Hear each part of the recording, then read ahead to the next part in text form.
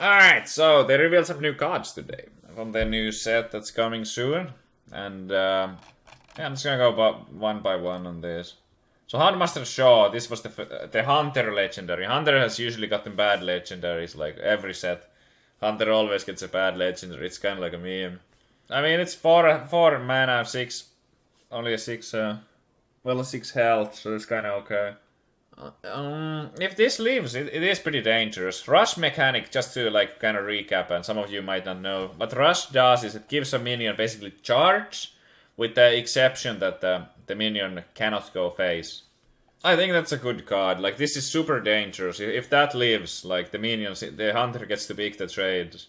And you gotta remember that there's like Kindly Grandmother, that type of cards that can attack twice.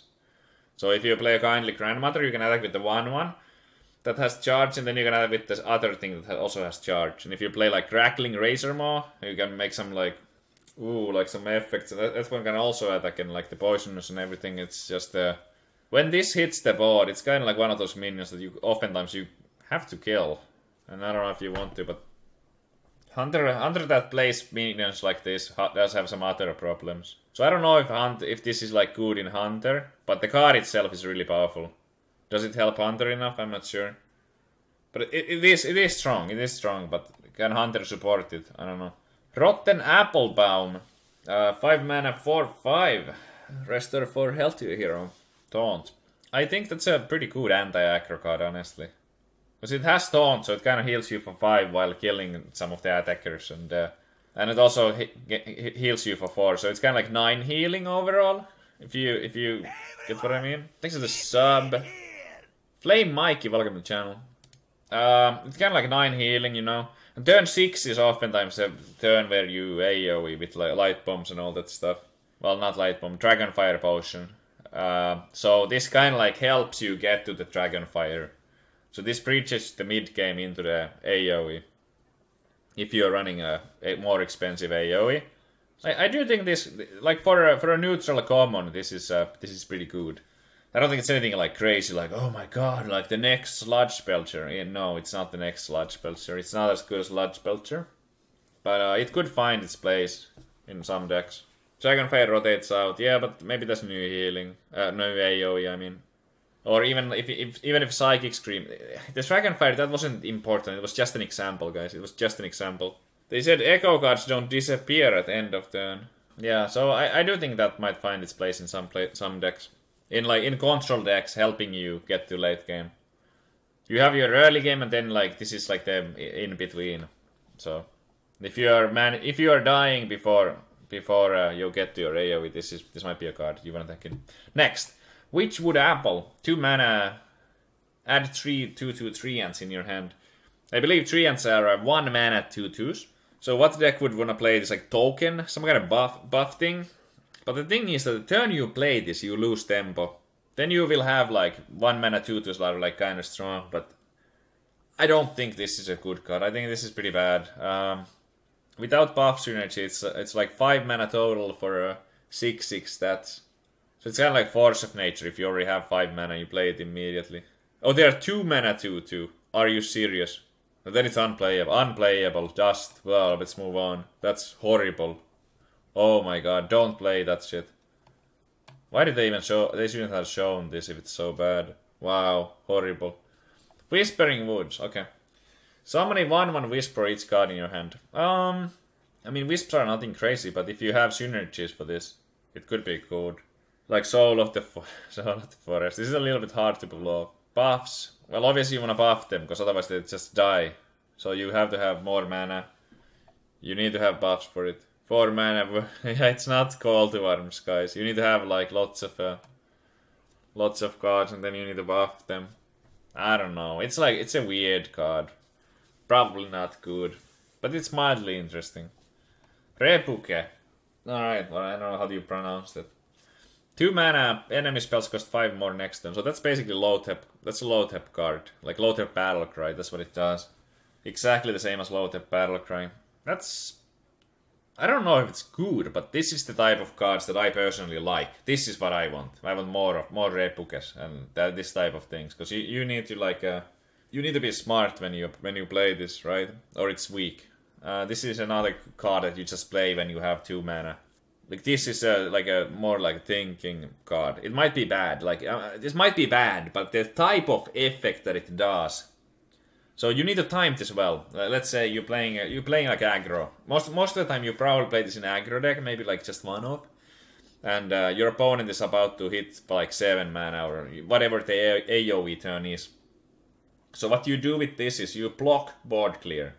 You have your Murlocs and then you play this, so your board can't be cleared. You know that next turn your board will not be cleared. Or if you're playing as console, you can like delay, let's say you can delay Mage Quest by a turn. To get an extra turn, you pop the Ice Block and play 2 of these, then their spells cost 10 more, they can't play a new Ice Block, lol. It's pretty cool, but yeah, timing is key with this. You need to know when you play it. Although it might be bad. Oh, Ice Block Hall of Fame. Well, that's true. I don't know. Maybe this won't see play, but I still like the design on it. So it's awesome that they are making this type of cards. I'm a little sad that it's kind of like only for Paladin. I hope every class gets something like this. Vivid Nightmare. 3 mana. Choose a friendly minion. Summon a copy of it with 1 health remaining. So with 1 health remaining, obviously that would die easily. So you want to like heal it up, or you want to copy a death rattle maybe, so you don't care as much if it dies again. Because with 1 health it will die again quickly, unless you do something. You need to already have a minion on the board. Maybe if you play death rattles, you play like Quest Priest. More weasels, yeah, more weasels. Leroy combo, okay. You could play it with Leroy, that's true. I mean, I guess you could do it with Velen, but with Velen you can already, like, you can use the Mirage Collar, and nobody's doing that, so I don't imagine that this would, like, get there. Then you have no mana afterwards. I don't think, this is nothing mind-blowing to me right now, at least. It might be okay, but it doesn't stand out. It's not very interesting, considering that we already have Mirage Collar. It's kind of like nothing new in a way because of Mirage Collar and that. Like, there's been like so many, like there's been other priest cards already kind of like this. You could use this in a corrupted heal, but OTK, I guess. Maybe it's an extra way to make one of those. Okay, Glinda Crowskin, 6 mana, 3/7. Minions in your hand have Echo. Okay, so 6 mana. What does that mean? That means that if you play this at 10 mana, you have 4 remaining. So if you want to pull some kind of combo off, you only have 4 mana to do it. Or you need to get this to survive a turn. How do you make this survive a turn? I guess you can't. Unless you're playing a matchup where they already, you kind of won if it's like aggro and you clear the board. Molten Giant. Okay, you could do that. You could play Molten Giants, but it's rotating to wild. Maybe that's why they rotated it to wild. I mean, they like buffed it, right? But and rotated it. Okay. So you can't do that. Some kind of giant, sea giant, 0 mana sea giant, weasels, 4 weasels, summoning portals.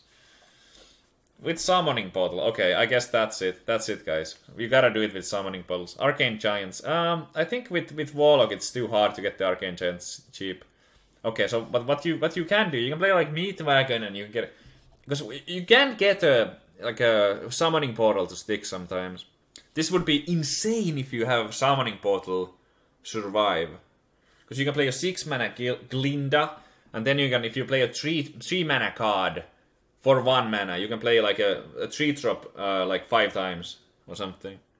Okay, Portal is rotating out. No, it's not. Portal is in the basic set.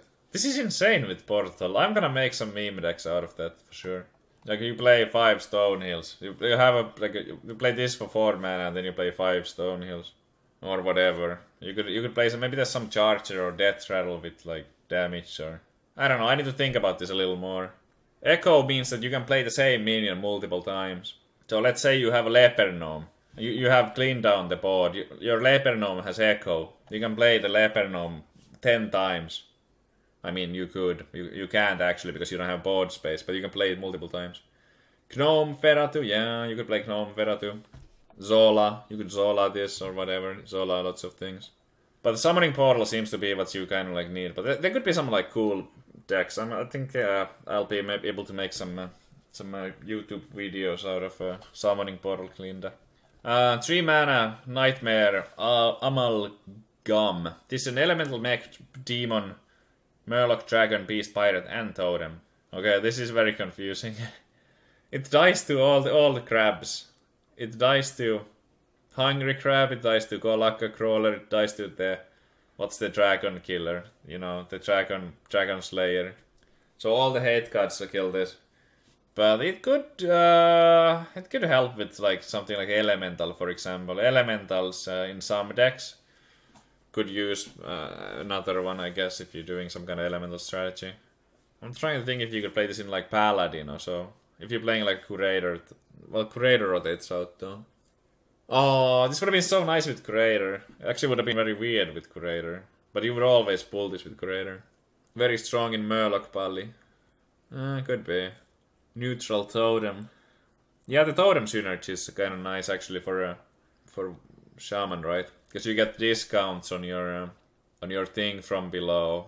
I don't know. It's so hard to think. At the end of the day, it's only a 3 mana 3/4 guys, which is kind of strong, but it doesn't have an ability like besides that. So it's nothing too crazy at least, but it could be like strong in some decks. I don't know. Another one that I need to just think about a little more. That's good. Like whenever I feel when I look at a card and I feel like I need to think about the card more, then they have succeeded in my books. Like. This is good. I like the thing that it's kind of like could go to many places but might not go anywhere. The spider thing, sort of. If you silence, does it still count for all the tribes? That's is that like different font that they used here? No, it stays all. It stays all. It's the bottom tag that says all. Those never like if you silence a beast, it stays beast. If you silence this, it stays all. You can't silence the ability. I was just like, the silence removes the text. But this text, I believe, is just to like clarify what all means. And it's not an actual like ability text. Is this the first time ever that there is like a non-ability text? You don't silence the bottom tag. You don't silence that. You can't silence tribe. What silence does is it draws the red cross on any text that's on the card, and that text like disappears. But this still stays elemental mechanism. Okay, enough about that. You can't silence. That's it. Alright, Witch's Apprentice. 1 mana, 0/1. Taunt. Also a beast. Wow. Okay, it's the frog from the Hex, right? It's a frog. Add a random shaman spell to your hand. I don't think this is very good. You need to remember that there's a lot of bad shaman spells. There's a lot of them. Like let's look at the shaman spells, guys.